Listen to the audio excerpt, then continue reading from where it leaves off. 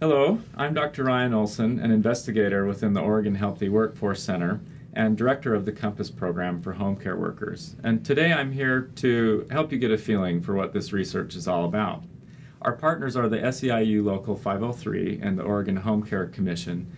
And a friend at the commission is fond of saying that home care is a low-tech but high-touch occupation. And these workers help society's most vulnerable citizens stay in their homes and have a higher quality of life.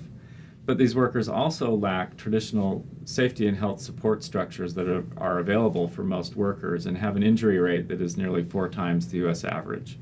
And that's why the COMPASS program was designed, to bring these workers together, connect them to each other, and impact their total worker health. So next we're going to visit my house briefly, and then we'll come back here to my office to wrap things up. In home care, the workplace is a person's home.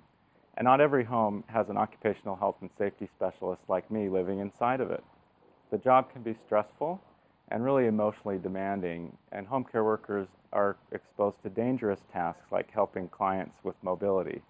So we're going to go inside the house, and my daughter is going to help demonstrate a few of the tools we introduce home care workers to.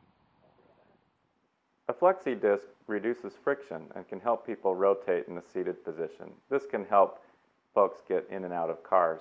Abby's going to demonstrate how it works.